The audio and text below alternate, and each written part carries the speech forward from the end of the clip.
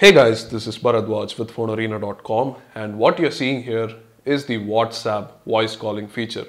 So they have just rolled out this update which you'll be getting over the Play Store, and if you update it and if you get a call from someone who has already got the voice calling enabled, then you'll get this feature. Initially it looks the same, but when you get a call, the three tabs appear for calls, chats and contacts. Usually it's just chats.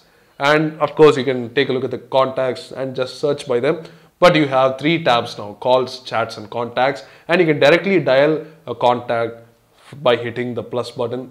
You can directly go to the select the contact and call them, or go into any chat and call them. For example, I'm going to a chat with Varun, and I can just directly tap on his profile picture and message him, call him, or just view the information.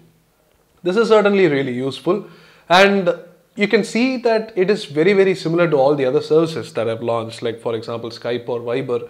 Viber uses the phone book and WhatsApp also uses the phone book, but the key thing here is WhatsApp's popularity. WhatsApp is almost ubiquitous and a lot of people are using WhatsApp instead of other services, and getting voice calling into it seems like a really interesting move. It has taken over the volume of SMS messages. So if WhatsApp can do that, then it could probably take over calling too, but we're not really sure about that. But again, the voice quality also matters. It seems like it is tailored for low intensity data networks, like for example even Edge. The voice quality is not too great. It's not definitely Skype level if you're expecting something like that, but it definitely does work, and I'm going to give you a quick demo here. So while we are just waiting for the call, I'll just show you the interface here. You can directly go to the messages this way, and also directly tap to return to the call from anywhere in the interface. You can go into the messages and all that, and of course you can mute if needed, mute your audio and have loudspeaker and so on.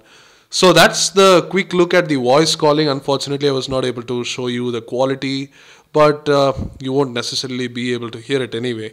So this is the call log screen. You get all your calls here, and of course chats and contacts in other windows or tabs.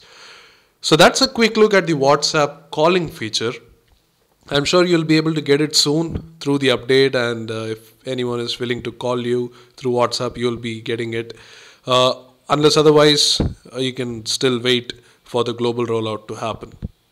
So that's about it for the video. Do hit the like button if you liked it, and do let us know if you found it useful in the comment section below. Thanks for watching, and subscribe to our channel for more videos like these.